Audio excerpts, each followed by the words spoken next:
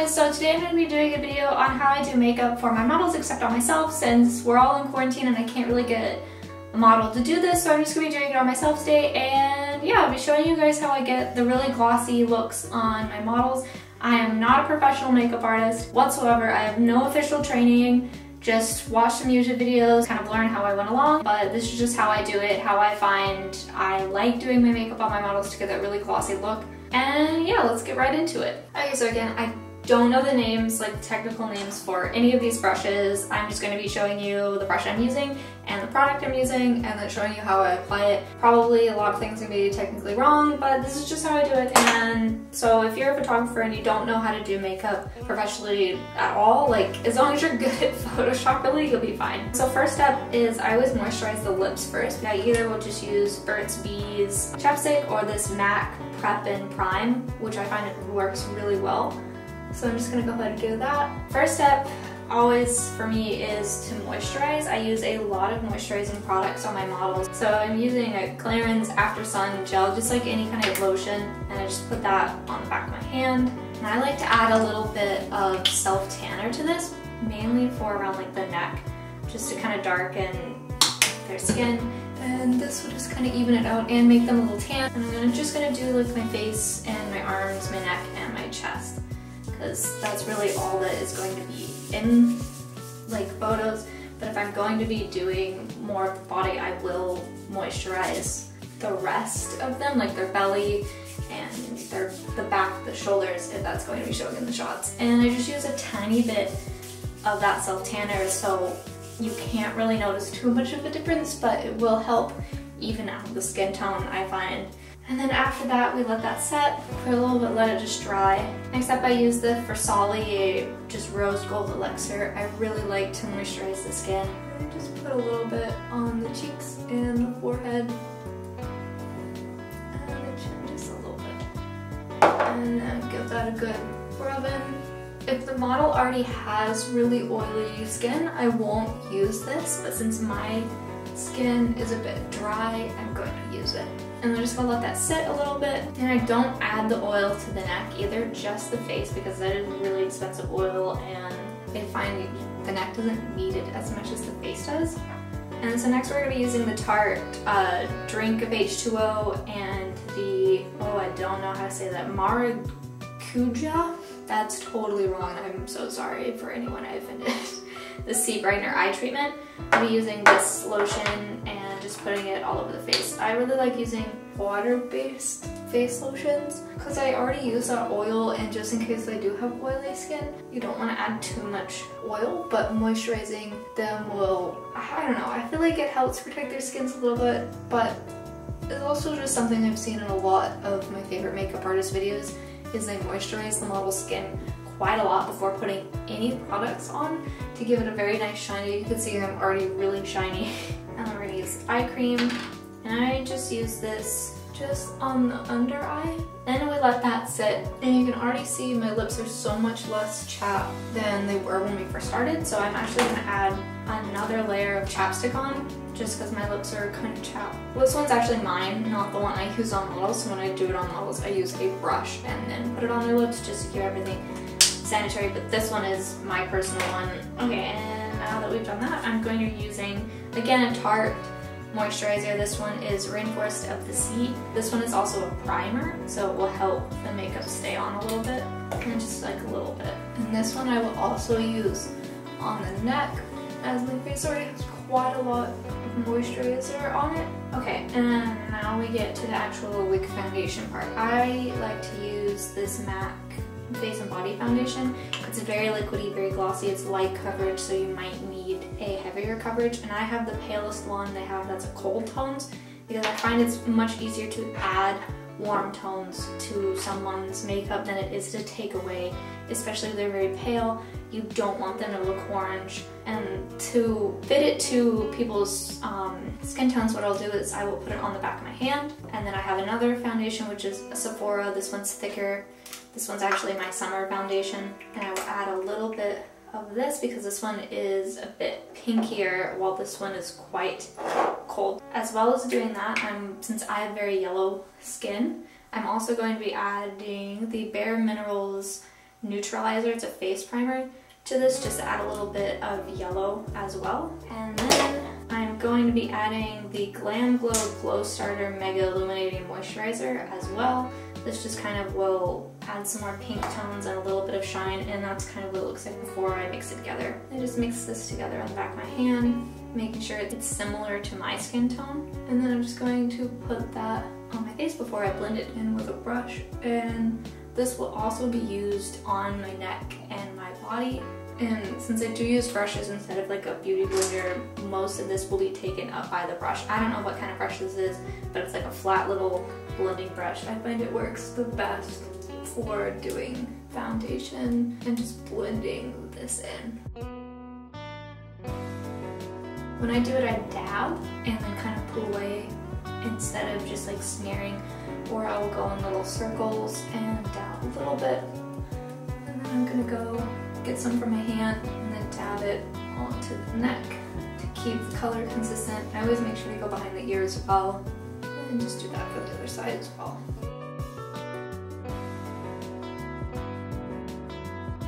I'm going to put more on my chest and right here on my inner arms because they're a bit lighter than the tops of my arms and my shoulders, so they don't need as much, but I'm just going to go over with the brush that has some on it on the top just to keep that color on there. And then I'm going to use the rest in this arm, and this is hard because I am not left-handed.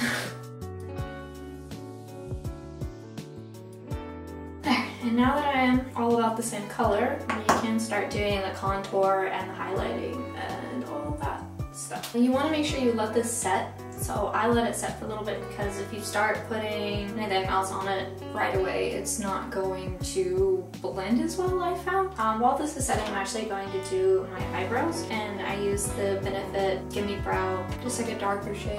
If the model has really light eyebrows, I will use mascara primer. If they have really dark eyelashes, I will sometimes use mascara because I mean, like, this is basically just brown mascara anyway, so it doesn't really matter. I don't like to color in eyebrows with like an eyeshadow, like an eyebrow shadow.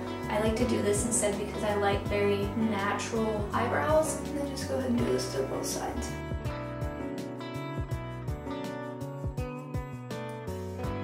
I also really like the look of eyebrows, like, I don't know, that I set a little bit more. I'm going to go in, I'm going to be using a NARS, it's a little concealer. I don't use very much of this because I don't like have it look too cakey, but I'll go in with this and kind of just get rid of if they have any like red spots, or in here it's still kind of pinky, but mainly just a little bit underneath the eye. And then I typically blend that with my finger, or a medium-sized little fluffy brush. But I find that dabbing it with my finger works the best, and less brushes for me to clean at the end of the day. And so right now I definitely don't have very much color in my face because we just put all that foundation over to just get a nice even skin tone. So I will be using, my favorite contour right now is some of the Fenty Beauty, the little matchsticks I believe they're called. I love using the amber one. It's very cold tone. It works on almost any fair skin tone or medium skin tone because it's very cold. I'm gonna go in right on my cheekbone,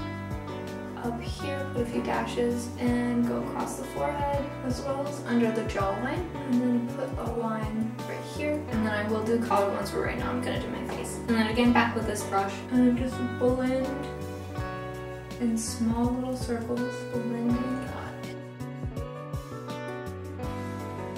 And these blend in so well with the base of all the cream foundations and all the moisturizers. It blends in very smoothly and very well. I've always found on my face this side never blends very well, and I have no idea how to fix that, but well, this side blends quite nicely. This side doesn't like me ever. And then we're gonna go in underneath the jaw and blend this in to accentuate my jawline. And you want to try and blend this in as much as you can.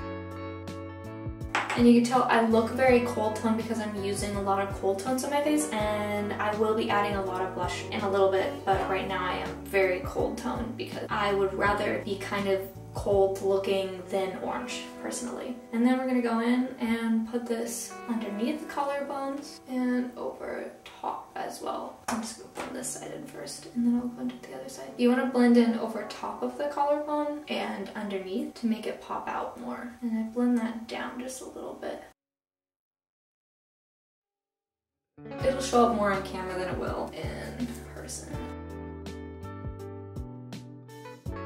And the good thing with contour is if you get the makeup done, you take a few photos, you look to make sure it looks good, and you notice that it's not as strong of a contour as you want, you can just go and add more. In my opinion, it's better to add more contour in person than to use a heavy dodge and burn layer, just because dodge and burn is great to an extent, but after a little while it starts to look kind of fake. Next, we're going to do blush, and this is my favorite blush of all time. It's just like a little Sephora blush to go, 03 Miss Spicy. Unfortunately, they don't make these anymore. I think Milk has some very similar ones, or just find any stick blush. I find that these are the best. And when you're putting this on, you don't want to put it on like the contour because it will ruin your contour and make it splotchy. So what I do is I take the same brush. So you're just gonna go and get it on there and then dab it on. And I take the blush all the way up the cheekbone. And you're just gonna dab this on. You don't want to do little swirls or anything because that will start ruining the contour underneath. Also, we'll put it a little bit over the nose and dab a tiny bit on the eyelids as well, just to give it a little more color. I love using blush. It's like my favorite thing right now. I don't know why, but it is. I'm gonna let that sit for a little bit and then we're gonna do the highlight. Before I do the highlight, I'm just gonna like clean my brush off a little bit on a paper towel. And now we're gonna do the highlight. And again, I'm using another Sephora, one of those match sticks. This one is called Glossy Curly Illuminizer Wet Finish. I love this one. I will also use a gold one if I want a more gold tone, but this one is just clear, just straight shimmer and all that. And again, the same technique as a blush. I'm gonna really get this on this brush and then I'm going to dab it on. I'm gonna dab it on here and then I'm gonna take more and then put it on the other side. And then I'm gonna go and dab it up here as well. And on the eyelids. I love a good glossy eyelid. If you want really insanely glossy eyelids, I recommend using just clear lip gloss. And then I'm going to take my finger and just put it somewhere here. And don't smear, you want to dab it. You want to make sure you get quite a bit on the bridge of the nose because it does look really nice when it's highlighted very nicely, and as well as underneath the eyebrows. And then we're going to put a bunch of this on the collarbones. It doesn't have to be just on the collarbones. You want to kind of put it around them, underneath, a little bit on the chest, and as well as right here. And then same kind of on the shoulders, add a little bit on the arm. Because if everything up here is super glossy, it looks really weird when the arms aren't, in my opinion. On the arms, I feel like you can use powdered highlighter, just not on the face. Okay, and now we're almost done. We just have to do the eyes, and then that is it. And the eyes are normally the only time I will use powder. Normally, I will use the Tarte Clay Play palette. I just love this palette to death. So I'm going to take a little tiny brush. I'm pretty sure this is actually a lipstick brush, but it works for me. And I'm going to take this one right here, Stone. I'm going to just put a little bit under my eye, and then blend it with my finger, just a tiny bit. Then I'm going to take like a medium-sized fluffy brush like this, and I'm going to get this one Journey right here, and also Instinct, which is a little bit of the sparklier one. Tap that off, and then try and get that in the crease. And you want to dab this very lightly, because if you don't, it's going to get blotchy with all of the moisturizing just stuff on my skin, like everything that's wet will blotch this if you are not careful. And you just go with the crease. I have kind of a weak crease on my eyes. This is better technique if the model you're using has just like a larger eye. And then that's on there, and I'm going to wipe this brush off so that I can completely blend that in, because right now it's looking a little bit darker than I want it to look. And then I'm just gonna blend that. And again, if it's a little bit darker than you want to, it's going to show up lighter on camera. That's just something that I found with pretty much anything is going to show up lighter on camera. It's kind of annoying, but that's just how it works for whatever reason. Next, I am going to actually add a little bit of this blush on the same brush I was just using, and I'm going to put this on my eyelids. I don't know why I am really obsessed with the pink eyelid look right now. It's one of my favorite looks to do with models when they're doing their test shoot because it's natural, but it also adds like a little bit of kind of like a girly flair to the shoot, and I'll add that a little on the underneath as well. And then again, just wiping this off so I can blend it in better. And yes, it will look more pink in person than it will on camera. And you can always desaturate it if you find it is too pink. And then next we're gonna do eyelashes. I don't use fake eyelashes. I find that they look too much. Sometimes I will use the Lancome base mascara. It's like a white little mascara, and go over their eyelashes so that when I use mascara on them, they will be a little bit bigger. You want to make sure you don't get too big of chunks. This is like the worst part of doing makeup for me on other people, is doing the mascara. And then you let that set for a little bit. My favorite mascara right now is a Smashbox Full Exposure. I absolutely love the brush on this mascara. It doesn't clump super well. It makes the lashes super long without being really clumpy and spidery, so it's one of my favorites right now.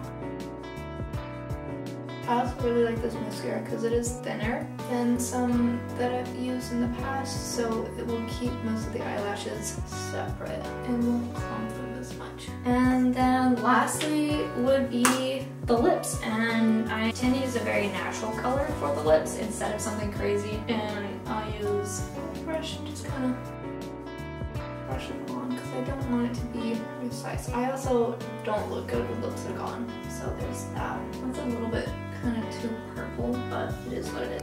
I normally add lip gloss on top of that, but since I don't look good with lip gloss, I'm not gonna put any on. And so this is just basically how I do makeup on my models. Then next would be we would just start shooting. So I think I'm gonna actually take a few photos in my studio with me with the makeup on, just like some self-portraits, and I'll show you how this turned out in photos. I'll list all the products down below, so if you want to know everything that I used, it'll be down below in the description of this video. Again, yeah, I'm not a professional makeup artist by any means, so if I'm doing anything wrong, please let me know because I have no idea. Hey guys, so I just got done shooting all the photos for this video with the makeup I just did. It was so much fun to take some self-portraits in my little studio. I enjoyed this so much. I hope you guys did. Make sure to hit like and subscribe if you want to see future content from me. Leave a comment below if you found like my little tutorial helpful or any tips you have for the makeup, and I hope you guys enjoy seeing the photos from the shoot too. Thanks so much for watching. Bye!